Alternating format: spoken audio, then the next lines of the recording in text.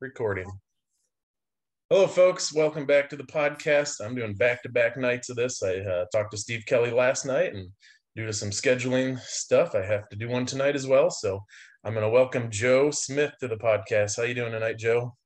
Good. Thanks for having me down. He's good. He's down in Iowa City doing some of his workouts for the Hawkeye football program. So I'm excited to talk to a D1 athlete who currently in one of the programs right now. So this is episode 44 of the Britt, West Hancock, Kanawha Athletics podcast.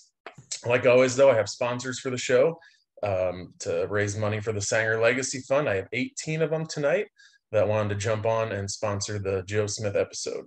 So my sponsors, without further ado, I have the Britt Car, Truck, Bike, and Tractor Night Cruise, Ewing Funeral Home and Monument Company, Daniel's Auto Collision, Nick Schmidt, Sidetrack Lanes, Wilson's Diner, Britt Food Center, Levi Dawn Trucking, Miller & Sons Golf Cars, Britt Vet Clinic, The World with Nate podcast, The Original Saw, Mary Jo's Hobo House, the West Hancock Hall of Fame, Bill Frito, Katie's Salon and Tanning, the Britt Bar and Grill, Coogee Professional Power Washing, and then I have an anonymous donor. Sports update, pretty much same as last night, talking baseball, softball. Tonight, the team plays at South Hamilton. That's baseball, July 2nd. They play West Fork and Districts. Softball, same stuff as I said last night if you watch that. Tonight they're at South Hamilton, the 29th they're at Belmont, and then July 1st is regionals against St. Ansgar. It's a reminder that the Sanger Legacy Fund was created to honor the late great Coach Bob Sanger and his wife Linda. Please consider giving to the Legacy Fund at sangerstrong.com or contact me if you need more help with that. You can always set up recurring payments, which is a nice thing to do if you want to automate your giving. All right, way back when, 10 episodes ago on episode 34, I talked to Candace Wilson, who will be inducted into the Hall of Fame here soon. 20 episodes ago, episode 24, Brent and John Hagen, four-time state finalists between the two of them, won 6 state championships. They're also going into the Hall of Fame. 30 episodes ago on episode 14 was Chad Trulson, and 40 episodes ago on episode 4 was Bob Steenlage, the first ever 4-time state champion. He is getting inducted to the Hall of Fame as well. And speaking of the Hall of Fame, at halftime of the Garner game on August 26th, the first ever members of the West Hancock Hall of Fame will be announced. After the game, there will be a reception at the Britt Country Club to honor the inductees. Please come to the game, to the reception to honor these great coaches, athletes, and teams from Britt, Kanawha, and West Hancock. Thanks to Steve Lansing and the committee and the Sanger Legacy Fund for making this happen. And Joe, you and your teammates will be in there someday for winning that state title back in 2019. I guarantee that. My next sponsor is the World with Nate podcast. Nate Allison is the brother of a friend of ours from our church down here in Indianola. He has his own podcast called The World with Nate. He hits on a lot of great topics, and his goal is to help and inspire people. Nate's an Iowan who loves helping people reach their dreams. Please check out his podcast. Again, it's The World with Nate. It's Nate's full-time job. That's his source of income, doing his podcast. So if you can give him a follow and watch his podcast and support him, that'd be great. The Britt Bar and Grill is a veteran-owned sports bar in downtown Britt that offers family dining, fun, and live entertainment. From ribeye steaks or burgers to roasted chicken or wings, come enjoy a meal and a local game on the biggest of screens or any of your favorite teams. The restaurant is open from 11 to 1 and 5 to 8 Monday through Saturday, and the bar is open 11 to 6 on Sundays. Mary Jo's Hobo House and Catering in Britt has been a huge West Hancock supporter for almost 30 years. Travel Iowa's voted the Hobo House as having one of the best 10 burgers in Iowa.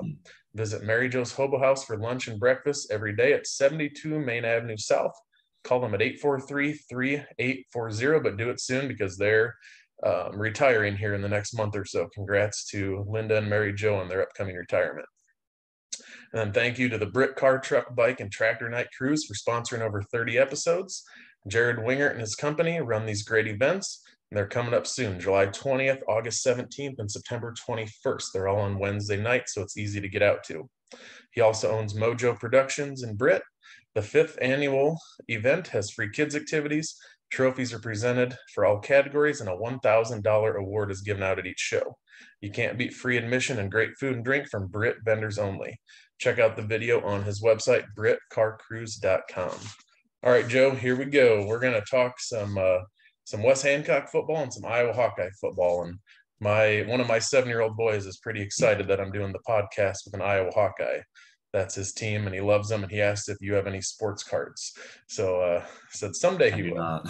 Someday, just be patient. So yeah, thanks again. Like I said, I'm excited to be on here with a current Division I athlete. I'm a Hawkeye fan. Obviously, I'm a West Hancock fan, so this will be a lot of fun to get on here with you and talk about some football and whatever else pops up. So let's jump right in with West Hancock football. Well, first of all, let's talk about how's your family doing? How's life down in Iowa City? I mean, I'm doing fine. Workouts are going good. I mean, I'm improving every week, and weather was a little hot last week, so that made it a little bit of a grinder last week. But I'm doing good. Family's doing good, and thankful for where I'm at. So Yeah. Yep. Your brothers are going to be juniors. Mm-hmm. Yeah, and they did okay last season, so we're hoping for another good one. Did you get a just chance to okay. get back to any of their games last year, or is it pretty tough with what you do? I think on one of the bye weeks, I went home for the Hartley Melvin Sanborn playoff game, so that was fun to watch. So Yeah, that was a good I only game. got back for that one though. Yeah, I can't imagine. I mean, it's what you guys do. Your schedule's pretty tight and hard to get away. So yeah, we're hopeful 2022 is just as good as 2021 back in Britt. So we'll see what happens. But speaking of West Hancock football, let's get into your career. And you're going to at some point think that you're getting older because 2016 probably seems like a long time ago. But I'll tell you right now, it just goes faster as the years go by. 2004 was my senior season. I'm like, holy cow, we're pushing 20 years on that now. What happened? But 2016 through 2019 was your 4-year career at West Hancock. Let's start with the first 3 years, 2016, 2017, 2018. What are some of the memories you have from middle school football up through your junior year of football going into that state championship season? I mean, first off, I'd say like it's mostly just me looking at these scores and kind of remembering stuff, but I would say a big thing. My sophomore year started out 0-2. Probably not how West Hancock does it, but that was a bit of a rough patch. But I think the most I remember from my sophomore season is just us getting some momentum going, and then having a good playoff run, and then playing West Sioux, and they were really good. Deckers is starting for Iowa State this year, so I mean they were a good team. So yeah, sophomore year was fun. It was my first time playing varsity. I remember that. I remember freshman year, the only varsity action I got freshman year was against Rockford, and that was for like one drive at the end of the game. And I just remember being like as nervous as can be for that. But did you feel like the speed of the game was just like twice as fast as playing JV? I mean, I don't know if the speed. I mean, obviously it seemed faster to me. I think that was just faster than me because I was just nervous. But I don't know how much faster it was. I don't know how they weren't very good. But and you're a fast guy to begin with. When I played 2002, I got in at homecoming against St. Ed's and on the line. So I'm actually not a speedster by any means. And I just remember going, holy cow, in a JV game, I would have gotten to that guy. In a varsity game, it's like you got to pick it up. So your first 2 years. Quarterfinals, freshman year, we lost to Garrigan 12-8. One of those games that we probably should have won, probably should have gone to the finals. Sophomore year, you said West Sioux, holy cow, 54-12. That's just one of those teams that it doesn't matter how good you are, they're just going to be better. I think they had at least 2, maybe 3 D1 athletes, 5, 6 guys played college ball, I think, including, is it Hunter Deckers? Is that his first name? Yeah, he's going to be the QB at Iowa State, but what stood out to me was, man, those Garner losses. We were kind of in the middle of a slump against Garner, but what I always say with losing to Garner is, well, look how they did compared to look how we did. Even though they beat us in week 1, we made the playoffs, made the quarterfinals, and they were nowhere to be found in the postseason. That's kind of how I always look at that. But on the years where we beat Garner, it's usually the season ends in the dome, if not a championship. So that's how I look at it anyway. But did that hurt losing to Garner? I mean, obviously it didn't feel good, like, oh yeah, we lost to Garner, but like, did that sting for the rest of the season, or did you guys get over that pretty quick? I wouldn't say stung for the rest of the season. I'd definitely say it was like those Monday practices, we were just hitting the sled, and you're kind of before the practice starts, you're talking with the coaches about what you could improve on and stuff like that. I think not that those losses needed to happen, but I mean, things happen because of like how prepared you are. I'd say my sophomore and junior year, showing up to that Garnet game, it was wanted to beat them so bad, but didn't actually think about what it took to beat them. And I mean, I think it's pretty simple how to do it. I think we accomplished it my senior year, but it was pretty much a lot of times it was just us shooting ourselves in our own foot, stuff like that, where jumping off sides or just not fulfilling your role in the team or your responsibility, I'm saying, on like the plays and stuff like that. Yeah. And I've always said too, if we played Garner, like last year they played HMS in a non-district game in like week 6. If we would play them in any other week but week 1, I don't think we'd ever lose to them. I don't know. It seems like that first week, just hard to get into the groove with the offense. Defense always seems to be decent, but just getting into that groove seems to be kind of tough. And that's my theory, but obviously there's nothing you can do about it looking at it now. But I think if we played him in a different week of the season, it'd be a different story. So, and yeah, your junior year, it lost them 7-0 in overtime. And if I remember right, didn't they score that touchdown in overtime? I think it was 0-0 going into overtime, wasn't it?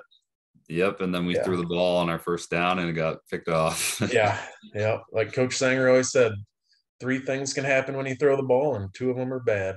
But get that point, you got to try to throw them off a little bit. And then you guys, you ran through, you got past Emmitsburg, Osage, Forest City, lost to Garrigan on September 21st of 2018. That was our last district loss as of today, June 28th, 2022. We haven't lost a district game since that game. So the rest of 18, 19, 20, and 21 have a pretty good district winning streak going. And then you guys ran the table through the rest of the regular season, beat Hinton in the first round of the playoffs, beat Akron in the second round in the quarterfinals, both on the road, and then Hudson in the Dome. Does that one still sting a little bit? I mean, a little bit. We fumbled the ball. That was always what happened. If we lost a game, like I said, it's only because of us screwing ourselves over. I think we fumbled the ball like 5 times in that game. And they were all in the first quarter, I think, except for that very last one on that last drive. But yeah, it was 28-0 at one point. I think it was 28-0 at one point. Yep. And then you took the opening kickoff of the second half back for a touchdown, I believe. And then we kind of got into our stride, and I don't think that was a fumble at the end. Quarterback sneak by Britt, and that would have gotten us a first down. We would have scored, gone for 2, and I think we would have won the whole thing. I know that's what Coach Mark Sanger felt like at that time. So I think they beat AHSTW by like 30 points. It was like 30 to, I think it was 30-7. I looked that up just the other day. Yeah. That always hurts. But another thing that happened, obviously, Coach Bob Sanger, is when he got sick and was diagnosed with cancer right in that season. What was that like, having to respond to that and keep playing through and support the Sangers and the whole community getting together for the Sangers? What do you remember about that? Well, I remember about that. I just remember when he told us, I remember it was like a 6:30 like morning weights thing on like a Tuesday or something. And I mean, it kind of shows the kind of guy he was. It was simply like, hey, like, I'm not going to be here for a week or 2. Like, I have to go do this. I have to like go do chemo or something. Like, I think that really kind of showed his character, how strong of a guy he was, where it was like, he didn't make a very big deal about it, is how I'm kind of phrasing it. It was more like, I'll be gone for 2 weeks, but I'll be back and you guys just keep doing you. So I think that really shows what he was about. Yeah. He never wanted to be about him. It was always about the team and always about you guys. And that didn't change. I mean, what are you, 21? I'm 35, so I'm a dozen plus years older than you. And it was just like that back in the early 2000s, where it wasn't about him and his wins and accolades and championships. It was about us, and that's, the signs of a great coach. So, and we're going to get more into your senior year here in a few minutes. And that'll be a part of that story, is with Coach and having to sit out most of your senior season. And then he passed away a couple months later, and with Mark taking over. But you can't talk West Hancock football without talking Bob Sanger. But another guy you can't hardly go without talking about is Gene Perkins. So he coached you your freshman and sophomore year, and then he hung it up also due to some health issues and stuff. And then Coach Sanger was only a part of a little bit of your junior and senior season. Not that he wasn't there, obviously, but it wasn't like it had been for the last, 50 years. So talk about Coach Perkins a little bit. I didn't put this on the notes. I'm putting you on the spot here, but Coach Perkins, fun guy. That'd be the main thing I say. He's a jokester, that's for sure. But yep. Really good defensive coordinator. I think a lot of the reason why I like Iowa is it reminds me a lot of Britt coaching style wise. You talk about Bob Sanger being there for 52 or 53 years. 53, yeah. I got Coach Ferentz here. He's been here a long time. Mm-hmm.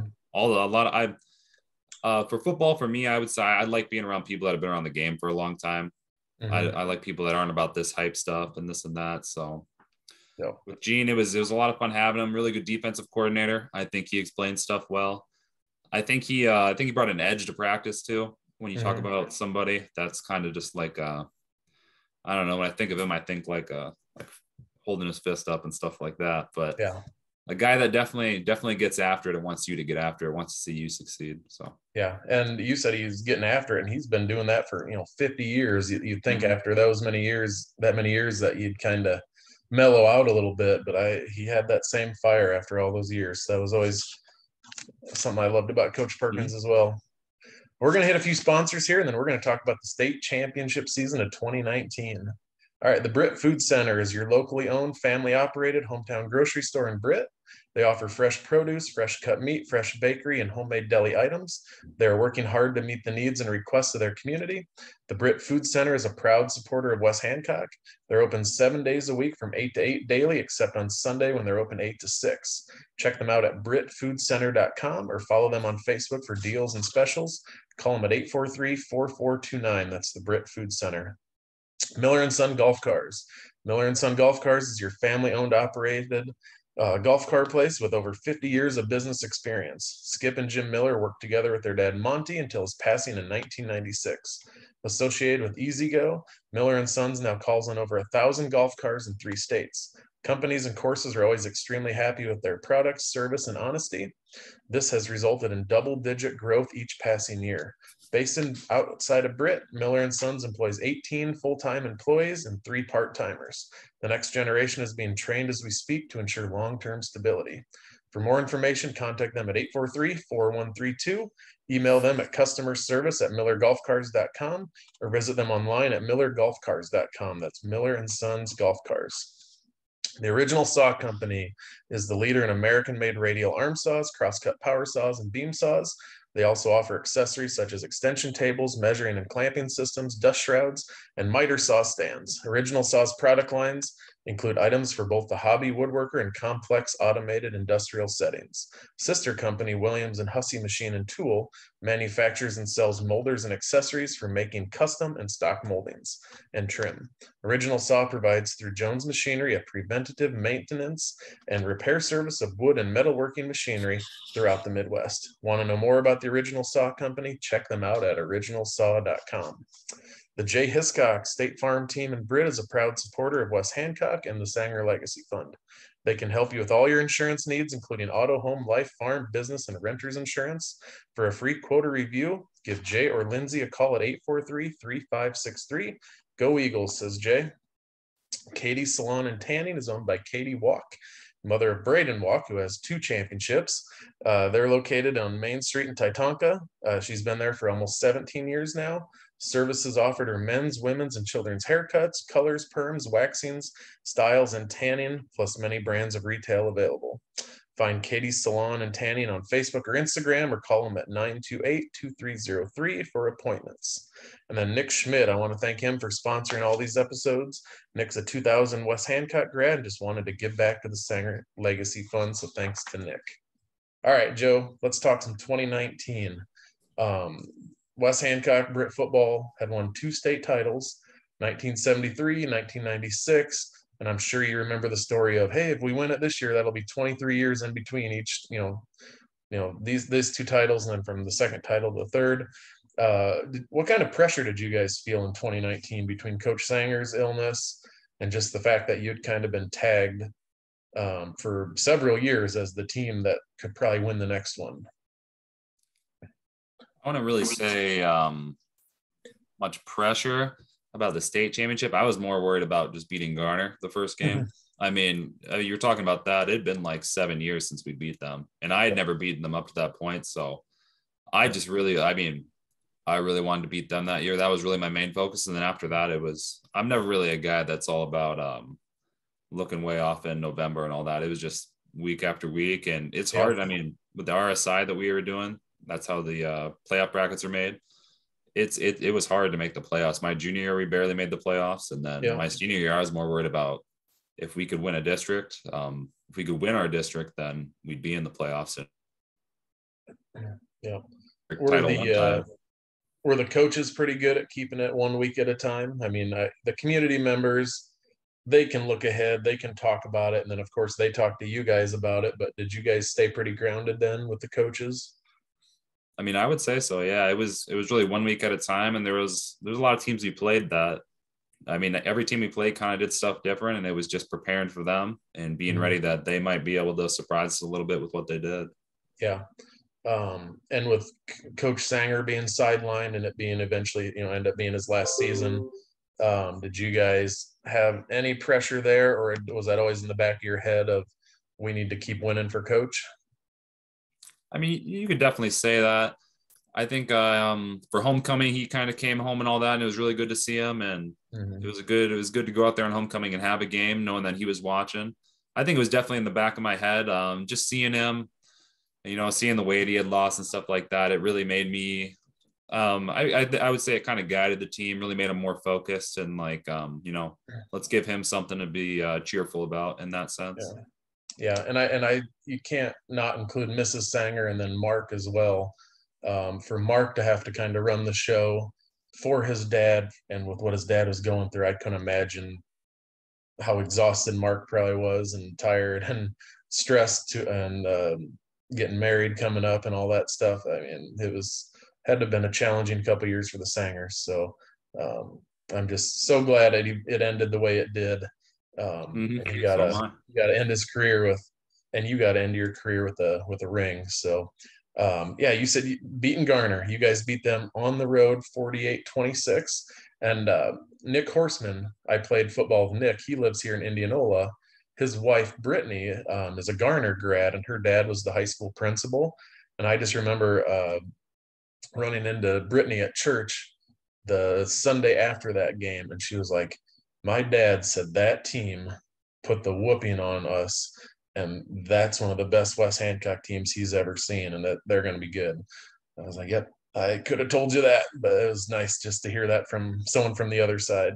And then your regular season was just kind of weird because you guys had 4 non-district games to start the season. Garner, and then you beat Emmitsburg on the road 41-13, which if you're any bit of a West Hancock football buff, getting a win against Emmitsburg doesn't happen very often. They, back in their heyday, got the best of us more times than not. Then we had 2 straight home games, Osage and Forest City, so kind of old North Iowa Conference rivals. You probably don't even remember the North Iowa Conference. You've only probably known the TIC, which for us old timers, it kind of bugs me that they call it the TIC and it's all these other teams. But back in the day, it was the original NIC, Forest City, Osage, Garner, Lake Mills, Northwood, Newman got mixed in there, Buffalo Center. But yeah, 42-7 win against Forest City, 54-20 win, or a 56-18 win against Osage, 42-7 win against Forest City, put you guys at 4-0 in the non-district, and then you had 5 district games to qualify for the playoffs. How are you guys feeling? Do you remember after the non-district slate? I think it was just good getting out of the non-district slate, like you're saying. I mean, a lot of those schools were a lot bigger than us. I always kind of took pride in that too. I mean, Forest City's 2A, Garner's 2A, Osage they're either 2A or 1A. Yeah, they bounce. Yeah, they bounce between the two. Yeah, all schools with a lot more kids, not a lot more, but more kids to pick from than we had, and it just feels good to be a Class A team and to walk into their house or go against them and beat them that bad, I'd say. Yeah. I was glad to see Forest City wanted to put us back on the schedule. When I played them in 2001, 2002, and 2003, and after the 2003 game, their athletic director came over to ours, Mr. Timmerman, and said, we're never playing you guys again. And he's like, what? And he goes, well, we're 3A. If we beat you, we should. And if we lose to you, it's terrible.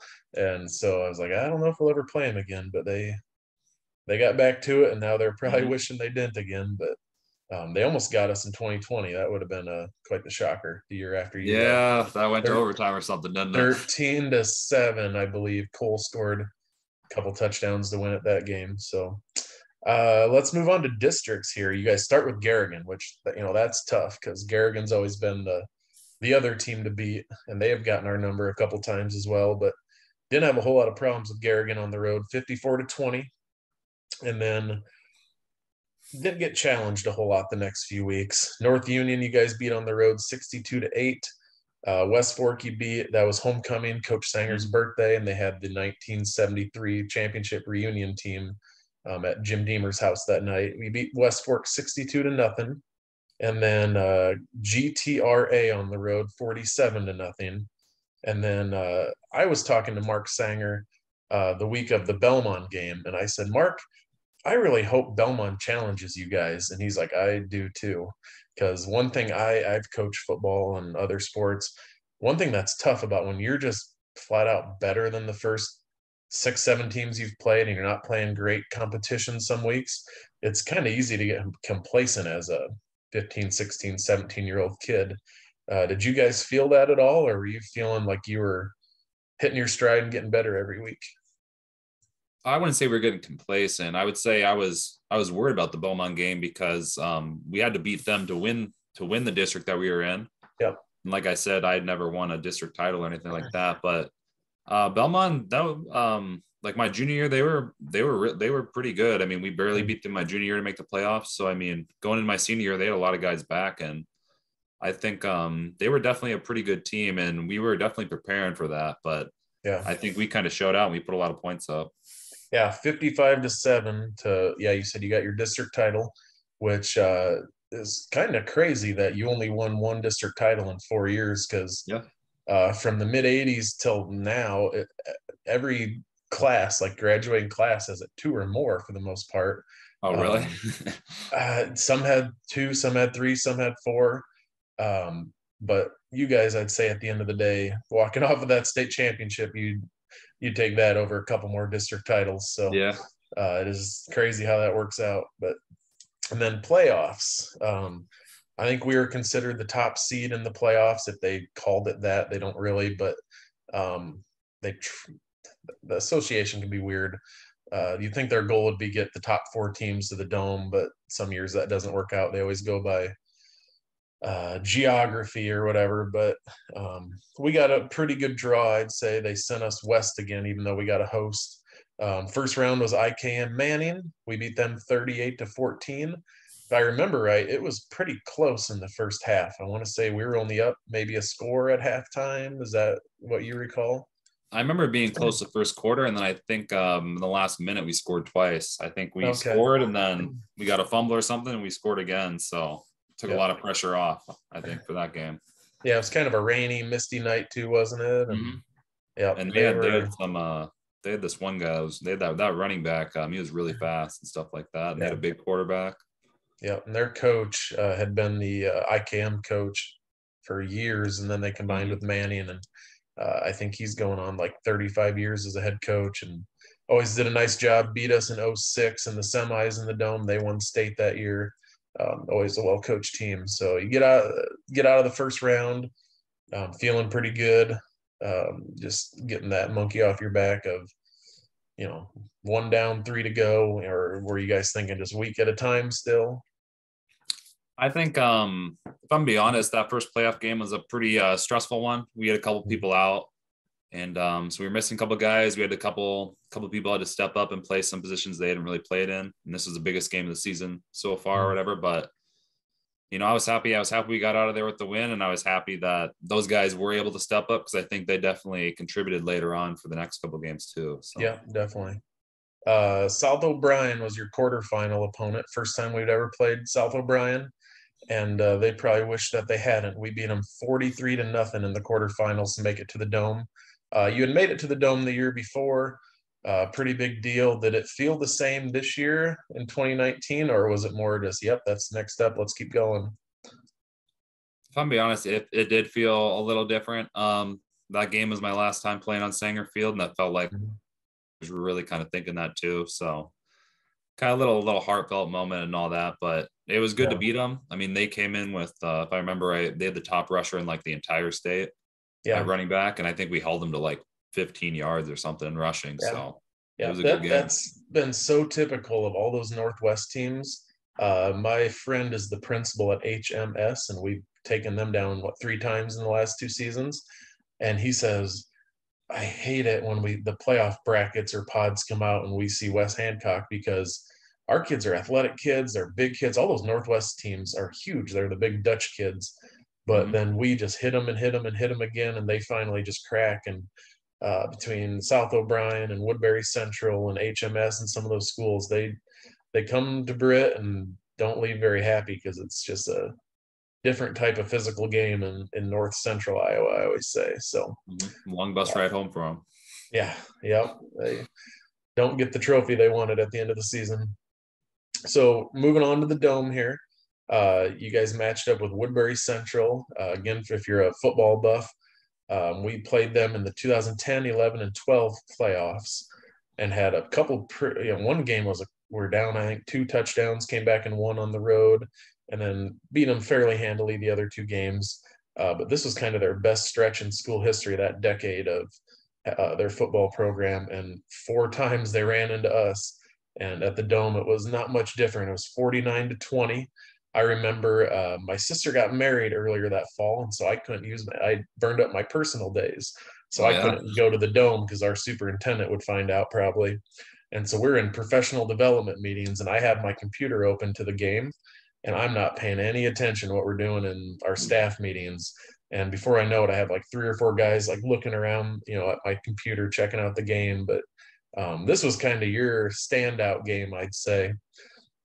You were the guy they picked to be the player of the game, and they kept showing you replays. What do you remember about the Woodbury game to win and make it to the title game? If I'm being honest, I felt kind of bad for him because their running back like tore his ACL that week of practice and all that, so they were missing him. He was like their leading rusher and stuff like that. But I think what I remember most is just it felt good to finally like get over that hump. That's kind of what it was. I would say like my high school career was kind of junior year, finally got over that hump and made it to the Dome. Senior year, finally got past that semifinal game. So I'd say those are the things I really remember from it. We played good. I don't think we fumbled the ball, and scored a lot of points. I think I think Ryland scored a touchdown. He was a freshman. He was a lot better at football his freshman year than I probably was. So I'm sure that was really exciting for him, and it was good to see other people succeed and other people get in the game, get in such a big game, and get a play on the UW Dome. So I was happy to see that, I'd say. Yeah. And Ryland's brother Kaysen made all 7 extra points in that game. And if you've been around West Hancock football enough years, we don't make a ton of extra points. It's just kicking's never been a strong suit, and he hit them all that game, and that was pretty fun to see. I think it's a school record for most extra points in a playoff game, actually. So I believe it. Yeah. Yeah, it was fun. And then state title game, Grundy Center. We beat them 21-17. We've played them 3 years in the playoffs now in a row. Title game, quarterfinals, title game, and it's turned into quite the rivalry. This was the first one. There's some crazy stuff that went on during the game. They might say that they had the game won if a call or 2 or a bounce or 2 went their way, but we dominated the running game with like 388 yards rushing, which is a state record for Class A championship game. Most carries in a game is also a record. They couldn't stop us all game. We just couldn't pull away. A couple times that we probably should have maybe put up a score or 2 more. Before we get to the actual winning the championship, every single time they showed Coach Sanger on that board up in the press box, and the whole crowd, even I think a lot of the Grundy people too, started chanting his name and stuff. Did you guys notice that during the game, or was it hard to? I think I knew he was up in that box. I think he was up there for the semifinal game, and then he was up there for that finals game. And you said you didn't want to talk about the game yet, but I remember when we finally won it, we all turned around and were pointing to him. So that's like a good memory I got. Yeah. That again, I couldn't be there. I had school that day. I didn't have any personal days, and I told my students the day before, because they became West Hancock fans, my 8th graders. And some of my kids would actually watch the games on the live stream instead of go to the I-35 games, or they'd watch the replay or whatever the next day.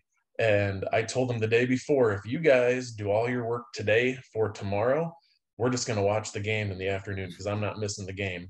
Yeah. And I think I scared a lot of my students. About every play or something going on, I was about losing my mind. I just so wanted you guys to win that game for Coach. He just deserved that third championship so much for what he went through. And man, when Tate took that trophy after the team picture and like sprinted over to that end zone where the press box was, oh man, I getting goosebumps just talking about it right now. Just so cool to see him get that last win, that last championship. And then your guys' senior year, you got to wrap up your careers like that. What else do you remember from that game or after the game or the days after that? I think the biggest thing I remember is that it was we had that first semifinal game on a Friday, and then that championship game was on a Thursday. And I went to Iowa versus Minnesota. I went to that game day visit on Saturday, and I just remember we had practice on Sunday. Then I just remember I don't know. I was super into the recovery back then, and I remember only 6 days till the next game. I was kind of mad about that, but yeah, and I probably shouldn't have gone to the Iowa game. I should have went home and got a lot of sleep or whatever, but. That's probably the biggest thing I remember. Second thing, probably just I kept talking about how like whenever we don't fumble the ball, we win games. I remember fumbling the ball and just the panic in my heart as that dude started running with it. So that's probably the other big thing. Because you get to that state championship and it's like, this is it. There's 48 minutes and a mistake here and a mistake there could cost you. You're playing North Union in the regular season and you make a mistake, you're still going to win by 40. But man, that state championship game, it's here it is type of thing. So yeah, you guys, I mean, you're going to go down in history as, legends of the program. For the last 40, 50 years, there's been a lot of success, but 32 trips to the playoffs, 4 championships. There's only 4 groups of guys that can say that they won a championship. 4 groups of seniors, and you guys are one of them. So getting those rings and the pep rallies and stuff had to have been a pretty fun experience for you guys at that time. So yeah, anything else on your high school career? Anything else? It was a good time. It's a good thing to be a part of a program that's got kind of like a history behind it. And that's kind of historically good. Sometimes I feel for some of those schools where it's tough to get people out for football and all that. So I'm just grateful that I went to West Hancock and that we had a tradition of running the same offense, and everyone got to contribute, and practices were fun because people are happy to be there and all that. So I think that's probably my biggest thing is, it's a good thing to go to school in Britt, and it's a good thing to be a part of the football team that's got such a history. It's a fun thing to be a part of. Yeah. I just love watching you guys offensively because you know what we're going to do. We're going to run the wing tee. We're going to run the ball. I couldn't imagine being a defense against you guys because your offensive line was phenomenal. It had to be one of the best lines we've ever had. Big, strong, fast.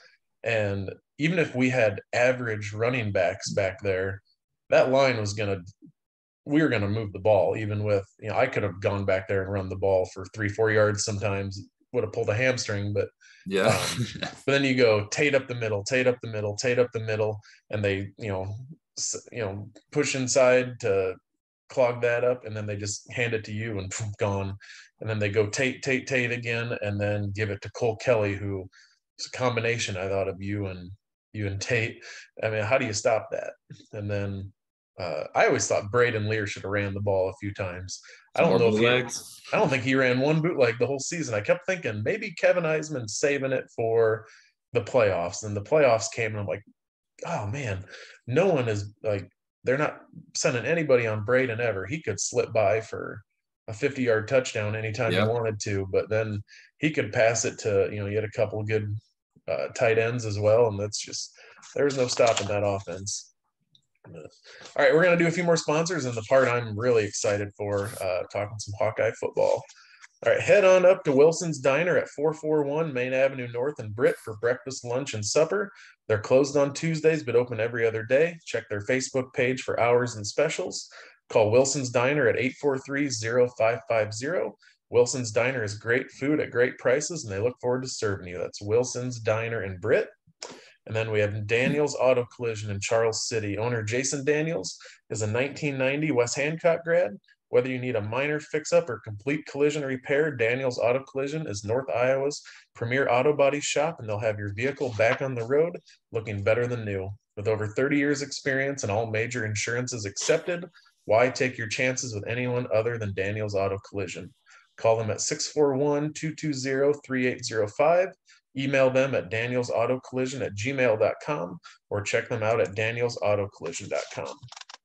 Thanks to Sidetrack Lanes and Britt for sponsoring the podcast. Sidetrack Lanes opened in Britt in 1996.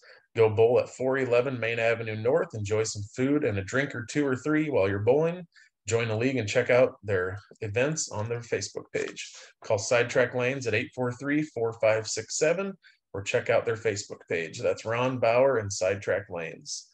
Michael and Brianne Ewing of Ewing Funeral Home and Monument Company is one of my most loyal sponsors. They have locations in Britt, Kanawha, Clarion, Belmont, and Dow's.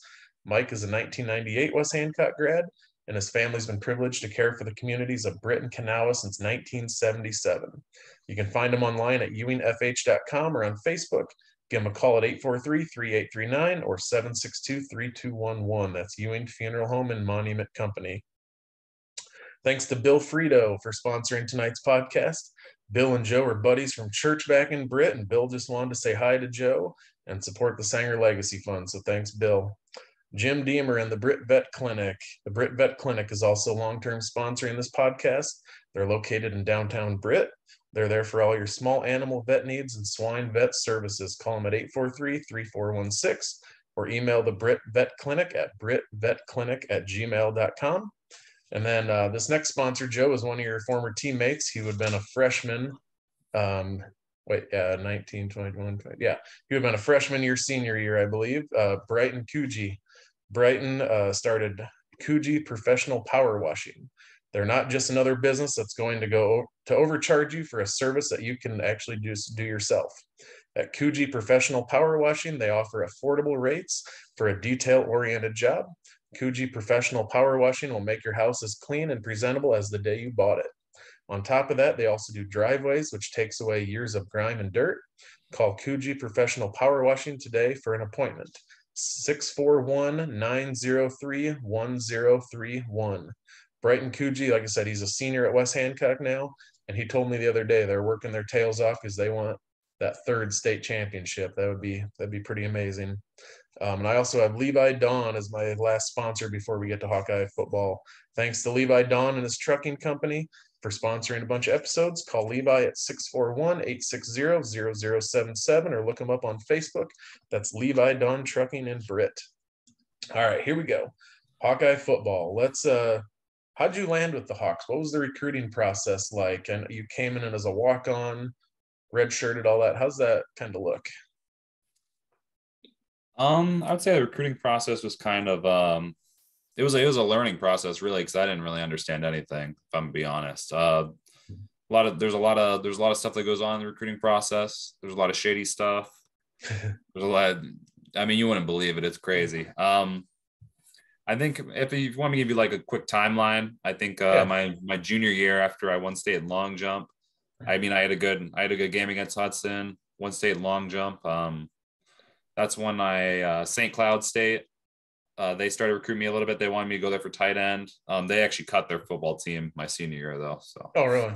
Yeah, but St. Cloud State, a place I was really considering was Northwest Missouri State. They're a really good D2. I was really thinking about going there, but going in my senior year, Coach Neiman, he's the assistant defensive line coach here. He came to school and invited me to go to camp, and there was a lot of coaches coming to tell me to go to camp and stuff like that. But camp culture is like a whole different thing. I don't know if you know too much about that, but it's just a lot of it's kind of a money grab. You should really only go to a football camp if they're like recruiting you.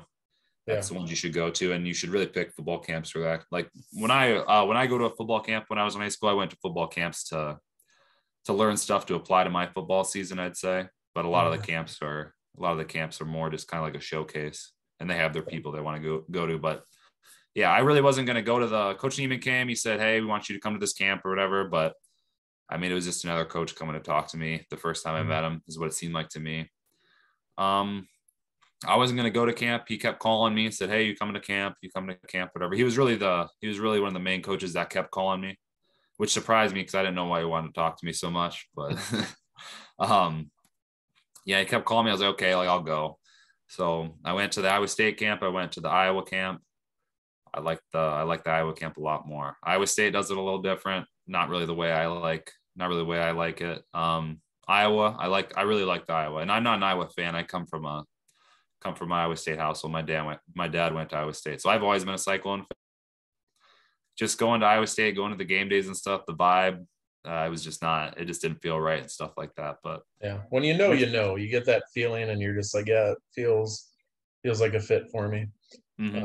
What were they telling you that they liked about you in the recruiting? Just the natural athleticism and speed that you had. They could see that you could put on some weight and, find a spot, or what were they kind of telling you? I mean, kind of what you said. I mean, there's like a certain build they're kind of looking for, and that's a lot what the Northwest Missouri State guy was saying too. He's, you're 6'3", you're only 200 pounds right now, and you're moving really good, and you can get this triple extension in your hips and this and that, and you're a good track athlete, like you're a good runner, you're in other sports, you're good academically. That's a lot of things they're looking for, I'd say, and I think I checked a lot of those boxes. So that's kind of what they were telling me, I would say, yeah. Yeah, kind of a well-rounded classroom too. I think I went to Central where Tate is now, and I got to sit in kind of on the recruiting stuff every once in a while. And it wasn't just, is this kid a good football player? Is he going to be a good fit? Is he going to be a good teammate? Is he also a good student? Are we going to have to get him out of jail, and deal with all that type of stuff? So I think, yeah, you definitely probably check most, if not all, the boxes. So you came in as a walk-on.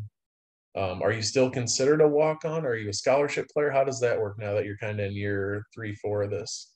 So I'm going in my third year. So like a full Division I, not an FCS school, there's 80, there's 85 total scholarships. There's 125 people on the team. So I came in as a preferred walk-on.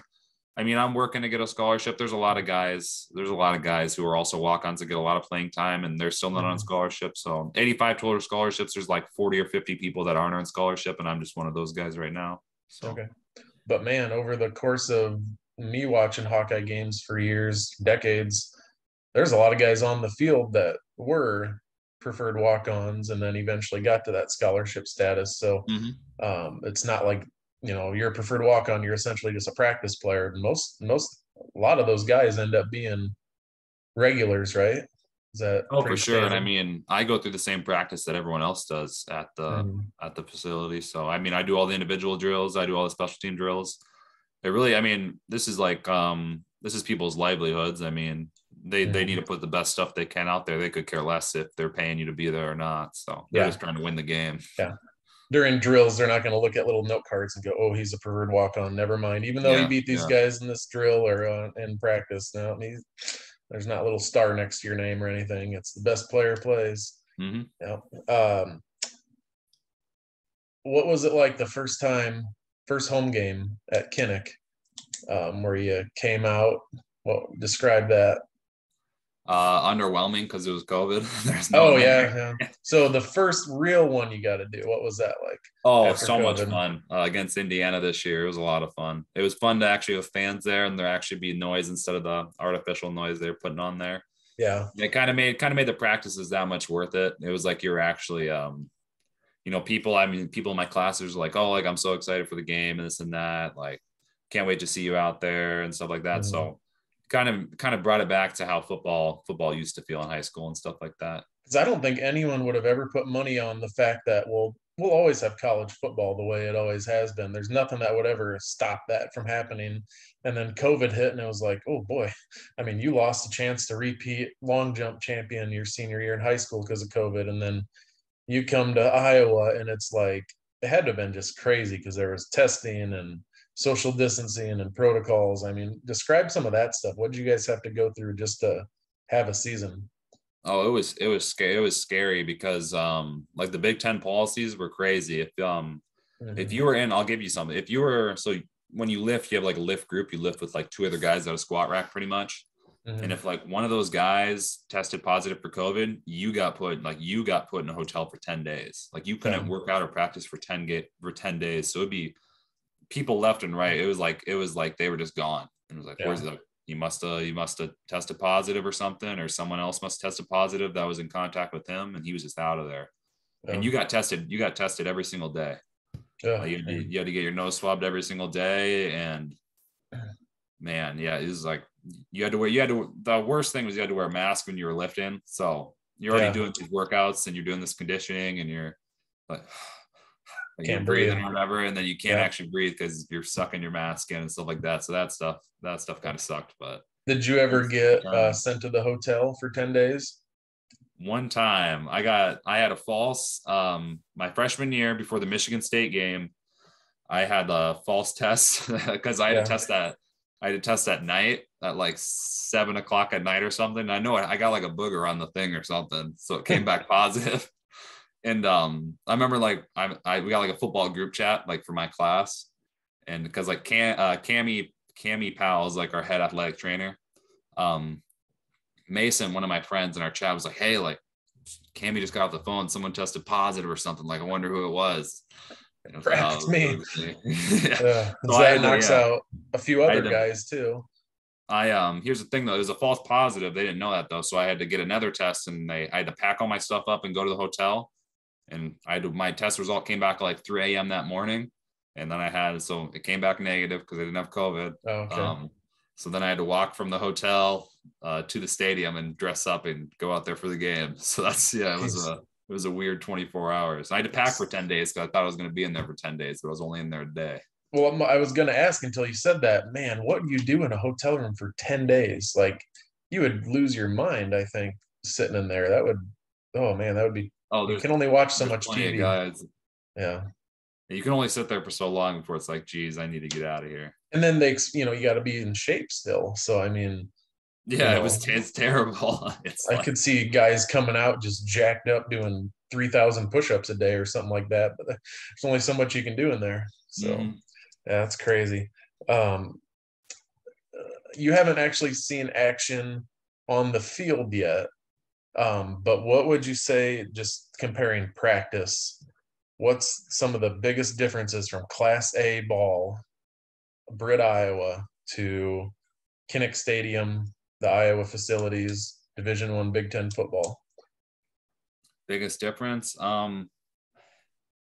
Just how like efficient the practice is. You wouldn't believe it. You'd have to see it. It's every timer and a horn goes off and you're sprint to the next thing or whatever. And the practices they're the same time limit that we had in high school. It's just that you're here, you're there. Like when I first got here, it was like you all get in a huddle in the middle after you do your warm-up stretches, and then they blow the whistle, and it was like I was just frantic, like trying to figure out where I was supposed to go, because no one tells you. Like you're just supposed to figure it out. So I'm looking for like other linebackers and falling where they're going. And I guess we have individual today. Like it's something. Yeah. And it's talking to some people I know that you had talked to, we're talking about like individual drills. It's like you do things down to like the centimeter, your footwork and where your hands are in certain drills. They want it here, not here, and it's just such attention to detail. Would you say that's a big thing about the level that you're at, is the minute attention to every little detail? Oh, for sure. I mean, when I first got here and like I'd have a rep and be like, oh, like that was pretty good, but everything's recorded. So you watch it that night and you're in that linebacker room, and it's like Coach Wallace is like, well, you had a false step right there, like your hips weren't turned, you overran the ball and this and that, and I can see your eyes right now, you're not looking at the guard. And it was just like hearing all these things, like, geez, like when I first got here, it was my first week, I was like, I suck. I suck. Like I'll never be this good or whatever. But over time, doing stuff over and over, and you get that muscle memory going, and you start to, there's those details where it's just like, you're always like, one day it's like, I'm just going to focus on like my 6-inch step, and like having my toes turned into my stance and this and that. And over time you get a lot better, and it's just, there's so many things you can always look at on a play, and there's always a reason why you messed up. And I think my biggest thing for me, my biggest learning thing was that like making mistakes is awesome. Like it's the best thing you can do. And it's like, I want to make as many mistakes as I can in practice, and I want to make them all the time. But when you're making those mistakes, if you're going full speed, making those mistakes, like you're going to get so much better, so much quicker. And like, it's just a good thing to make mistakes all the time. That's what I would say. Yeah. And the thing is, you guys were so well coached in high school.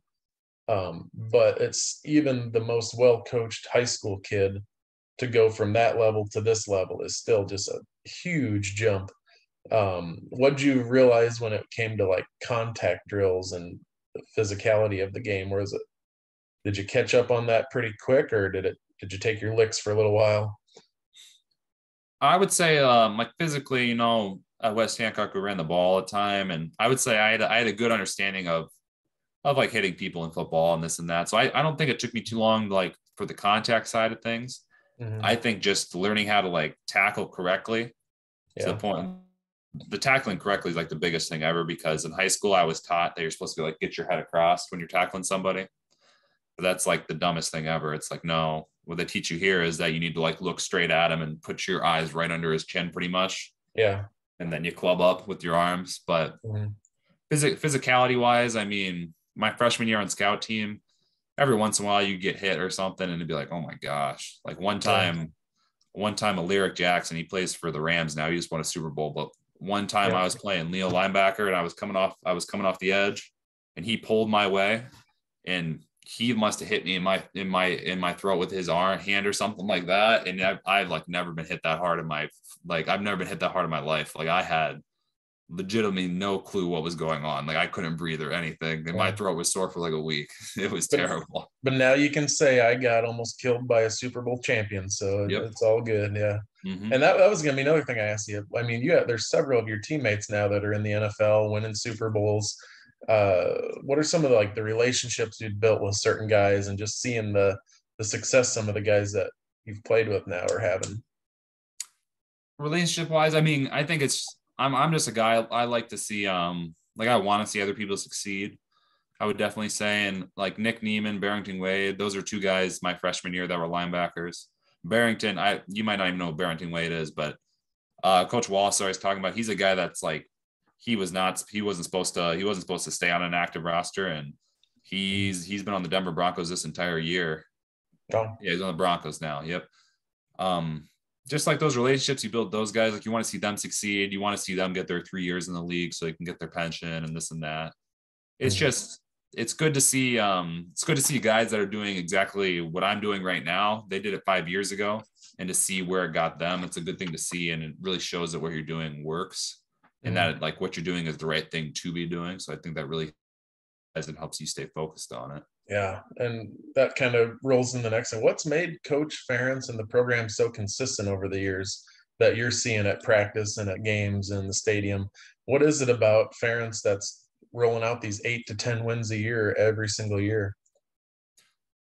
Biggest thing, probably communication. I mean, if you can get your strength staff, if you can get your coaching staff, if you can get your rehab staff, your nutrition staff, you can get everybody on the same page. And if you communicate with everybody, I think that, and like if you're all in it together and you're all there for the success of the athletes, and their success leads to your success, then I think that's really why I was successful. And I think that's a big thing. I think the second biggest thing is probably just how we practice and the way that we kind of play football. Like they always talk about like the Iowa edge and this and that, and just kind of like talk about we're always talking about break the rock and things like that. You know, you're hammering away at a rock and it doesn't break the first 99 times you hit it, and then the 100th time you hit it, it breaks. Things like that are really a big piece of it. You got to read book. Like we have my freshman year, we had to read the Slight Edge, and I think that like always pushing people to kind of learn and understand like the idea of like paying in every day. I think I was just like a pay in every day kind of football team, in all honesty, where you got to do it every single day. And then when it comes to the season, you're going to be a lot better than everybody else. So. Yep. Fundamentally sound. And would you say relationships Coach Ferentz and the staff, I mean, just the relationships they've built with you guys. I've never heard of a successful program where there aren't, good relationship building skills there. Would you agree with that? Oh, for sure. I mean, and like when it comes back to like the recruiting thing, like the reason I chose Iowa with Coach Neiman is because, in all honesty, he was the only coach that was really being real and honest with me. And here's what it is. And I could really tell that, he was a family guy. Both his sons played for Iowa. I mean, it comes down to talking to you as a person. And I mean, a lot of the coaches I talked to, 2 months later after I committed to Iowa, they were at a different school or they were doing something else. So I think the relationships and saying like, hey, I'm here for the long haul and I'll be your position coach and this and that is a big thing for sure. Yeah. Ferentz, we're lucky as, West Hancock, Iowa guys, between Coach Sanger for 50 some years, Ferentz for 20 some years, but it was more than just, I'm here to win football games. It was caring for the people that make up that program. The once a Hawkeye, always a Hawkeye, once a whatever, fill in the blank. It's seeing the relationships Ferentz has with a lot of his former players that come back and how he talks about them and defends his players and his coaches has always been something that stands out to me as a guy that likes that loyalty and commitment to a program. Mm-hmm. Which teammates of yours like wowed you, like just by their athleticism and plays they make on the field when you got out there and you're like, holy cow, like this is a different world? What teammates would you say were those guys? Before I talk about freak athletes, do you know who Brandon Smith is? He played wide receiver here. Yep. Oh, one time in practice, you got the dummies. They're like 5 feet tall. One time he just jumped over it. He's got like a 40-inch vertical. That was crazy, but just wowed me athletically. I mean, there's a lot of guys that are athletic, but you're right. There's a couple people that are like, holy cow. Riley Moss for one, I'd say. Yeah. I remember my freshman year on scout team. We were running plays or whatever. This is during COVID. So the defense was a scout team for the defense pretty much. Mm-hmm. That was for a couple of weeks or whatever. That's kind of how I was playing fullback or something. And I had to go this way to block Riley or something. And the blink of an eye, he went like this or something. And then he was around me. And like, it was like, holy cow, like fastest dude I've ever seen. Like, it's crazy. Yeah. Other guys, Jack Campbell, that's definitely for sure. I can remember it's probably this year in practice, but he's just the type of dude that no matter what, he just keeps going. Like you talk about a guy like everyone likes to say like, oh, this guy has no quit in him, but eventually that person starts to wear down a little bit. I don't think I've ever seen him like wear down like ever. It was one time in practice, he like his helmet came off and his nose was bleeding and all that. And he just kept practicing and he was screaming the signals. And it was like, dude, you can chill. Like it's like a Monday practice or something. Like you can chill out a little bit, but it's a long ways till Saturday. Yeah. Mm-hmm. Yeah. Do you know a guy named Jeremy Chaplin? Yep, he's my roommate. Yeah, Chuck Boozman, a guy I did a podcast with. Chuck was a coach at Britt for years. He is good friends with Jeremy's dad, Casey. He's the head coach, one of the coaches at Waverly Shell Rock, and Coach Boozman's on that staff, or he used to be. And he sent me a message last night, and he goes, "Make sure to bring up Jeremy Chaplin when you're talking to Joe on the podcast." So, who else do you kind of live with then? You guys have pods? So I'm in a house right now with 3 other teammates. My freshman year in the dorms, Jeremy was my roommate. He wasn't supposed to be though. Gavin Cook was. He's from California. He didn't show up Gavin didn't come until December. So I remember like the first 2 days in the dorms, I didn't have a roommate. And then I got like a notification from the football team that said I had to move to this room.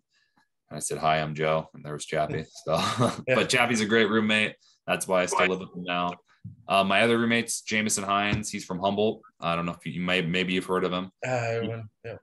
He plays defensive back here. And then my other roommate's Eric, AJ Epinessa's brother. Okay. You probably know who that is, I would assume. But he did okay.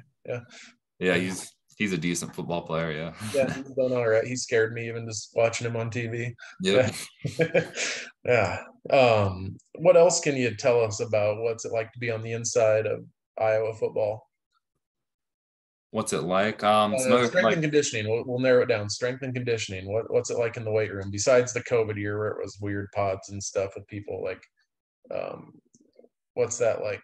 Lifting, working out, strength and agility, speed and agility.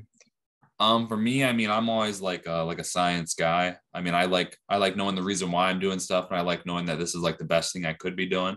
Mm-hmm. So I think the biggest thing with the weight room is that I mean, you got there's 5 or 6 coaches that all have their doctorates or whatever, and just the expertise and like the reason why we do stuff and the programming and the loading to do stuff, I think is really interesting. That's what I really like about it. But in all honesty, it's really nice to be at a program that's just completely funded. I mean, anytime a new equipment comes out or something, or a new thing comes out, like we get to test it, we get to use it. Yeah. In that sense. So there's really no excuse for me as to why I can't get as athletic as I possibly can, because I have the right people telling me exactly what to do. They're providing me with the exact food I need to do it, and then I have all the equipment I need to do it too. So it's fun doing workouts that it's fun doing the stuff that is the best thing you could possibly do. Yeah. So like a week like this week where it's, it's not the 4th of July week where you have a week off. Is it a 7-day a week type thing? Do you guys do every other day? What's kind of your schedule for workouts in the summer? Well, you can't lift 7 days a week. Well, I mean, like, do you never do grow stuff in between? No, I'm kidding. So pretty much what we're in right now, lifting wise, is we just got out of like our GPP phase. GPP stands for General Physical Preparedness. That's really just put a bunch of volume on this guy to make sure like his system can handle it, to like build up his load capacity pretty much. Right now we're in we lift Monday, Tuesday, Thursday, and Friday. And then Wednesday is like a skills and drills. It's pretty much just like your individual period of practice. Like you do like your linebacker drills. So you do like 7-on-7 against the offense. But lifting right now, we're kind of getting into our conditioning phase, which kind of sucks. But so pretty much what you have is like two linear speed days, just running in a straight line, and then 2 lateral speed days, like I said. So you have like your warm up is like 40-45 minutes. Like you're really out of breath by the warm up. Then you have your lift, and then today we ran 2.5 quarters. So that was definitely a grinder. And a quarter is 6 conditioning reps. So we did 15 different reps of things. So that's what we're doing right now. That answers what you're kind of asking. Yeah. So it's more than running down 3rd Street and then doing some sprints and playing some 7-on-7 on Sunday nights. Yeah, it's a little more than that, but that's great to do with your teammates in high school. I mean, oh man, those are, you take away the games and practice. That was some of my favorite West Hancock football memories were those Sunday nights, captain's practice. Those were great. But man, just knowing, what you're saying and talking to some other people, just like you were saying, everything is for a reason and everything is specific, and there's no wasted energy or wasted time. That it's a machine is what it is. It's a full-time job for you. That's really what it is. I mean, I'm there 8 hours a day. So how do you balance during the school year and the actual football season? In all honesty, I'm happy I'm on the football team during the school season, because pretty much how it is like get to the facility at 6 a.m. and you have like your lifting, your meetings until about 11:30. And then from pretty much noon to 5 o'clock, I have class. And then from 5:15 to like 6:15, 6:30, you're at the facility again. Then you go home and study and go to bed. But how you balance it pretty much is like when I get to that 11:30 or noon and I start getting into my classes, I'm just like the most efficient person ever in those 5 hours, because you have to be. Otherwise, I'm taking some hard classes and this and that. So I think I've been doing really good in school. These past 2 semesters, I had a 4.0 during the season last year, and then I think I had a 3.94 this past semester. So nice, academic all conference I saw. Yep. Just like I do a lot better. I'm like just the time management. Really, there's so much time in the day, and right now, I waste a lot of time. Everyone wastes a lot of time. But when I'm in that football season mode, and it's like, here's 5 hours, and I have like football homework I got to do too. Like I got to send in my notes for the opponent. That takes like 45 minutes after practice. So when I get into those 5 hours I have for school, it's like I'm not looking at my phone or anything. It's just I am just glued in. Yeah, and I have classmates, like my lab reports for biology and stuff. I have classmates who do it all the night before, and I got mine done, 4 or 5 days before it's due. And I get better scores than them. And there's a lot of people that are in honor. I'm doing better than the kids in honors and this and that. It's when you only have so much time to do something, and when you actually focus your energy to something, you can do a lot. So yeah. Well, statistics show, I used to teach financial classes, and like kids who work through school are actually get better grades. A lot of parents are like, well, if they have a job, they won't have time for their schoolwork. It's like, no, they actually are better at time management because they have to be. And when you have to be something, you get the results. I'm a teacher, and in the summer, I'm like, oh, I should get this done for next fall. But I also am like, I have 58 days to do that. Yeah. Guess what? It's not getting done until about 2 days before it's supposed to, I want it to be done. When you're forced to do something, oh man, it's a different world. So yeah. What are you eligibility wise? Do you have 3 years of eligibility left? Eligibility wise, so my COVID year, my first year here didn't count. That didn't count for anything. And then I redshirted this past season, so I'm coming into this season as a freshman. Yeah, so you have 4 years. 4 years. years left if I That's wanted crazy. to. Yeah. If you wanted to be, are you planning on using those 4 years, or is it just kind of wait and see when you get closer to type of thing? Or we'll see. I'm trying to get into physical therapy school, so I have to apply to that this coming summer, going into my senior year. We'll really see. It depends how the football goes and all that. If I got put on scholarship, I might consider staying another year or two or something, just because you could build up financially that way and this and that. But it really just comes down to how the school goes and how the football goes. What's your goal for this coming season? Are you trying to crack a 2 deep in special teams, or what's that kind of look like for you?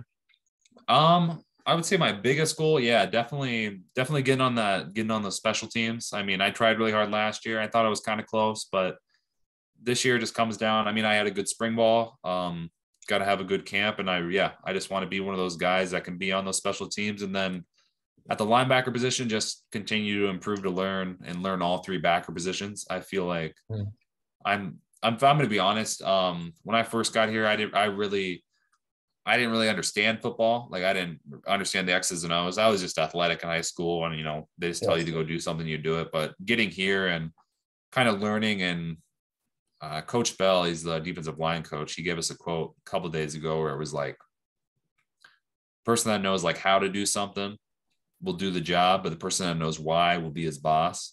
Yeah. So like why, like I'll say something like, if they come out in like a troop formation, troop pretty much means there's 3 receivers over here. There's a receiver over here, QB could be in the gun. It could be like gun near troop.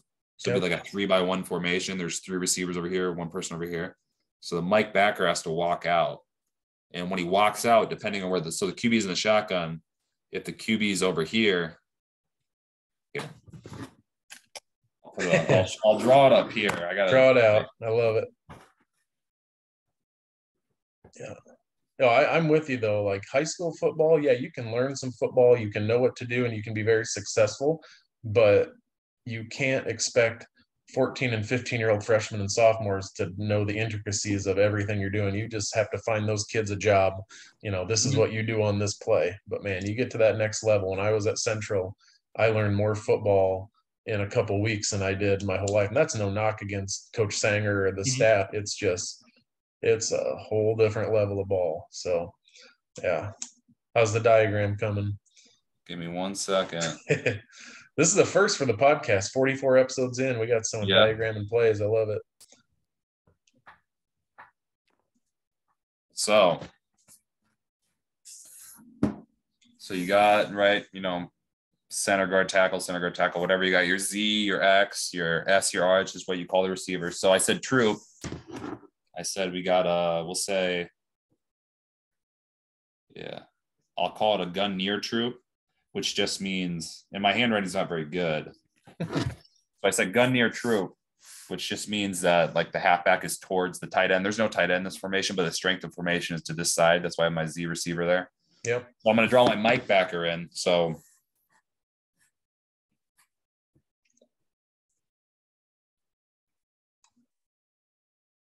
And is this stuff you have to do for your coaches? Like they make you like write stuff up or walk and talk through it as well, so they can trust all that. the time. Like, that's why I said I didn't really understand football all the time. You have chalk talk and this and that, but like I was saying, so I'm the linebacker, right? It's a 3-by-1 formation. So you got your Leo here, cornerback here, strong safety here.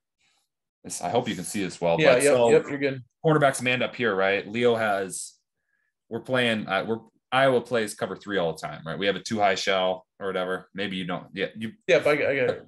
Cover 3, right? This cornerback's gonna bail. This strong safety's got like it's quarter, half right now. This is nail coverage. This is corner coverage, but the mic right here, there's a 3. He is always matching 3, and his 3's here. He's walked out, so the mic has to walk out of the box. Right. But they have this halfback here. So what's stopping them? I should draw in. I'm just dumping him out.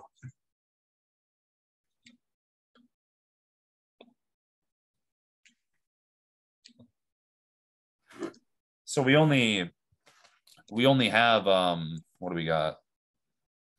5 people in the box right now, like against the run, right? Your will backer's there, your weak side backer. Yep. End tackle, your nose tackle, your end. They're all in the box, right? This is a pretty favorable formation for them, wouldn't you say? Yep. I could even make it more favorable for them. I could put the tight end over here. So everyone's like, the whole idea in football is that if everyone has a gap, if everyone is blocking a gap, or if you all fill up a gap, they can't go anywhere, right? Yep. Like Coach Belichick for the Patriots always talk about like dents in the defense. Like if there's a dent, then you're screwed. So this end's got this gap here, right? So nose has the A gap. Mike's supposed to have the B gap. End has the C gap. Mike's supposed to have the B gap. If he's walked out here, what's stopping them from just running it right into his B gap right there? Yep. So he's gonna make a 14 call. It's Mickey 14. So he's gonna be yelling Mickey 14, Mickey 14. And what that says is that this nose gets out of this shade he's in and gets into a 1 technique. So the nose gets into a 1 technique. So now the nose got this A gap really covered up, but this end gets out of like a heavy 5 and gets into a 4 technique. And 4 technique means he's head up on the tackle. So he's splitting him right down the middle. And what that means that our defense always plays inside gap to outside gap. Yep. So this end's going to play B gap primary and secondary C gap. So now they can't run it here. So if you can, like, you always talk about like using your tool belt. Like as a defense, you can never fight a fair fight. Like I got to use my tool belt. So I walked out of my gap. There's nothing stopping them from running it in that gap. So I said Mickey 14, and the end went in. At the end got into a 4 technique, and now he's playing my B gap, but he's also playing that C gap. Like if I leave a gap, I got to tell somebody to take my gap. Otherwise, they're just going to run it through that gap. Yeah, that makes sense. Then you're in trouble. So like I'll watch a game with my wife, and I know a little bit of football, not that much, but a little bit. And it's, in their minds, it's just, ooh, the ball gets snapped and everyone just runs to where the ball is. And I want to be like, oh, no. There are a million things literally to think about before every play and then during every play. So as a linebacker, you're probably one of the main guys who have to just constantly be thinking and just always looking at things and studying the game and watching film. And yeah, I love it. That was fun. And so that's literally just one formation. And if they took the near side, that halfback, he was near the 3 side, the 3 receiver side. If they just shift him over, that changes everything, doesn't it? I say Mickey 25. Mickey 25, which puts this nose in a 2 tech, which is head up on this guy, puts his end in a 5. So now the nose is playing the A, primary A, secondary B, and this end has a C gap. Makes sense? So now those gaps are plugged up too. I'm still walked out, but I said that's why I was saying like the person who knows how versus the person who knows why. You got to understand why you're getting into a Mickey 14. Like, why do I have to say that? Well, I just left my gap. I need to give my gap to somebody else. Yeah. Or you could simply just, if you're the defensive line, you could simply just be like, I'll just get in a 4 technique because he's told me to. But if I understand why, it's like, well, they might try to run it in this really favorable formation, this really favorable run front we just gave them. They might try to run it. Yeah. And this goes right back to what we were talking about. Why'd they recruit you? You checked all the boxes, not just is he an athletic dude? It's academics and good head on your shoulder. Because if you're in a position like that on the field, you have to be making audibles and changes and reads constantly. It can't just be, I'm fast and strong, I'm just going to go find the ball. It's you do that, they're going to be, doing Deion Sanders touchdown dances about every other play on you.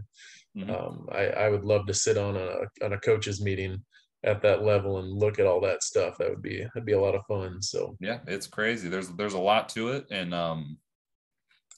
yeah, I tell my brothers all the time, not all the time, but I've been trying to tell them that, like, when you're playing in high school, if you want to look really good, you got to realize that everyone else really isn't that good at disguising what, like, in the higher up you get in football, you're always trying to disguise what you're trying to do, right?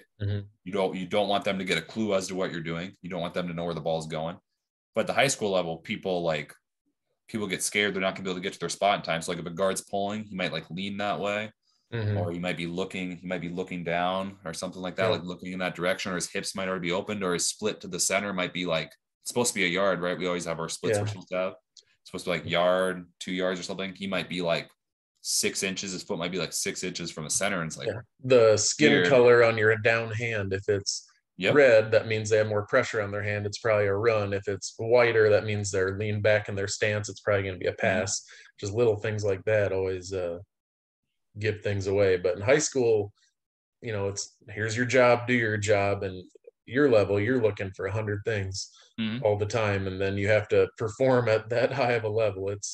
I couldn't even imagine. So that's pretty cool. There's a lot of things to the game, and like I was saying, I mean, even at the 5A or 4A level, there's still, every single kid is still giving you way too many clues as to where the ball's going. And you can make yourself look a lot better if I know he's going right there, I'm going to run right there and make the play.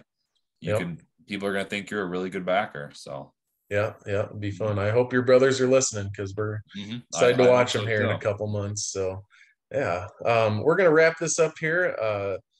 Get back to my sponsors here real quick. I want to thank all my sponsors for tonight: the Britt Car, Truck, Bike, and Tractor Night Cruise, Ewing Funeral Home and Monument Company, Daniel's Auto Collision, Nick Schmidt, Sidetrack Lanes, Wilson's Diner, Britt Food Center, Levi Dunn Trucking, Miller and Sons Golf Cars, the Britt Vet Clinic, the World with Nate podcast, the Original Saw, Mary Jo's Hobo House, the West Hancock Hall of Fame, Bill Frito, Katie's Salon and Tanning, the Britt Bar and Grill, Coogie's Professional Power Washing, and an anonymous donor. My next podcast coming up, I have Lois Stuflick, Dave Padderud, Kevin Sanger Part 2. We're going to do a historical episode. The 2007 seniors football team, we're going to do a watch along. Travis Hagen and then Sarah Swanson are my next 6 podcasts coming up through about late August, early September. Joe, any last minute shout outs you want to throw out there? Anything we didn't mention before you want to talk about quick, or time is yours one last time here? Mainly, I just say, thanks for having me on. Thanks for taking an hour and 30 minutes out of your day to have me on and this and that, and working with me to get me on here. So I really appreciate that. Anybody that's trying to kind of get to this level of football or get to this level athletically or whatever, biggest things I would say, run track. I know Coach Welp has speed and agility, 7:30 or whatever they do at 7 o'clock pretty much throughout the whole school year. Go to that. I mean, if you're trying to get recruited, if you're trying to look really good, it's a lot easier to catch people when you're really fast. So speed grows like a tree. You gotta water it every single day. Yeah. So sprint fast, jump high, stuff like that. It's fun being athletic. Doesn't matter how big you are or whatever like that. If you're a lineman, you're really athletic, that looks even better. So I would say to show up to the workouts. Football is fun. It's supposed to be fun. For me right now, 20% of the time it's a lot of fun. 80% of the time it really sucks, but the 20% that is really fun makes it really fun. If you're having fun all the time, you're not really having fun. Think about it that way. So if you're this summer, if you're, having a little too much fun, maybe it's like, hey, maybe I need to focus in on these workouts, show up to these captains practices, a lot of people that have gone to West Hancock before me, you said, like we're talking about, Coach Sanger been coaching for 53 years. There's a good tradition going. Keep the tradition going. It's you got to take a lot of pride in being from this area and stuff like that, I'd say. But and have fun. I'm going to throw it out there. Don't keep the tradition going. We're looking at a dynasty possibly. There's some good groups coming up. We can win a couple more of those titles. It's going to be pretty darn cool to see. Not just, they made the quarterfinals and made it to the dome, made it to the first round. It's like championships. And I think these guys can do it. They just have to keep keep plugging away at it. Yep. Definitely. Like I was saying earlier, don't know the how, know the why. Pretty much another quote Nick Neiman always says is either make the play or watch the play be made by someone else. Yeah. Up to you. So think about that. Yeah. Definitely. And one last thing here, Joe. Name, image, and likeness, NIL. You have to capitalize on your name. It is a unique name, Joe Smith. I mean, that Very name unique, stands yep. out. What are you doing for your NIL to make your millions on the side? I'm not doing anything right now. Anybody wants to sponsor me, help me get through college. It's expensive. I'd appreciate it. But yeah. No, they got these retention plans. They're coming out with the NIL. You probably don't know too much about it. I don't think it's been announced yet, but not much. Pretty much, I don't even know if I'm supposed to say anything about it yet. Pretty yeah, much, I wouldn't. Yeah, I don't think I'm supposed to say anything about it yet. They're gonna start. It pretty much is how it's gonna go down is to keep people at your school because you know other schools throw more money at you and all that. They're gonna give you some money academically that only goes towards your academics and this and that to help that nice. Way. So I got some of that coming in the future, and that's good. But anybody wants me to get on another podcast or reach out to me. I got plenty of time during the summer. Do a radio thing for you or whatever. I'm all game. So nice. Yep. Joe Smith, man, the possibilities are endless. Yep. Yeah, definitely. All right, man. Well, I appreciate you coming on. I always end this with go Eagles, but we got to end it also with go Hawks. So go Eagles and go Hawks. Yep. I'd agree. You bet. Thanks, Joe.